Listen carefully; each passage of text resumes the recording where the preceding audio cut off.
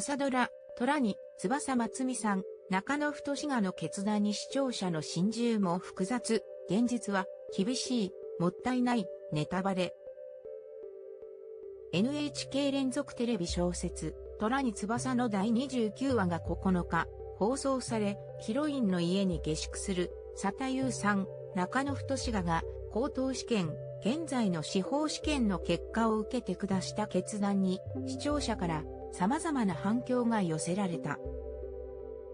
日本初の女性弁護士で、後に裁判官になった三淵嘉子さんの人生をもとにした物語を描く、朝ドラ、虎に翼。女優、伊藤沙莉が主人公の猪爪虎子を演じている。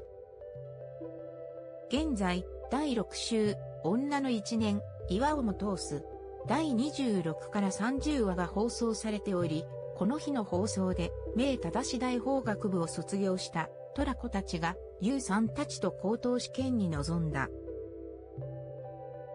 二度目の高等試験当日、虎子たちは、受験断念に追い込まれた、同窓生の桜川涼子、桜井由紀と、雑賀宿、ハヨンスの思いを背負って、試験に挑むが、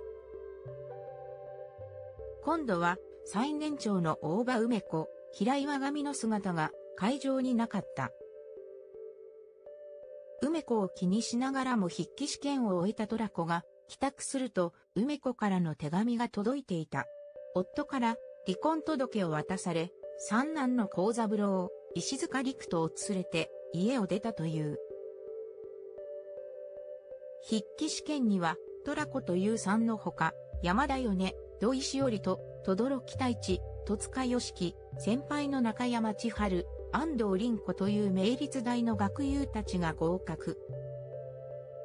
5人は1ヶ月後に行われる口述試験に挑んだ。虎子はいつもより早い月経に見舞われ、最悪の体調で試験に臨み、不合格を確信してうなだれたが、結果は見事合格。日本初の女性弁護士が誕生した。轟、中山、昨年筆記試験を通過していた先輩の久保田聡子、小林涼子も合格したが、優さんと米は不合格。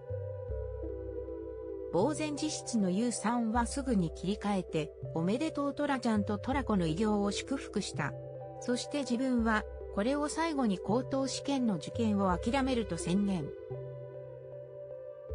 今年は、虎子さんのおかげで勉強もはかどった。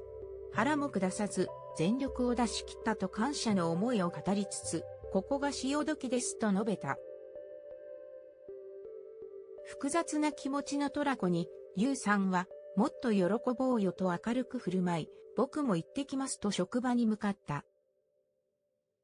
これまで何度も高等試験に落ち続け、ついに筆記試験を突破した優さんだったが、口述試験での不合格を受けて下した決断に、視聴者から様々な感想が寄せられた。SNS には、いやいやもったいねえよ優さん。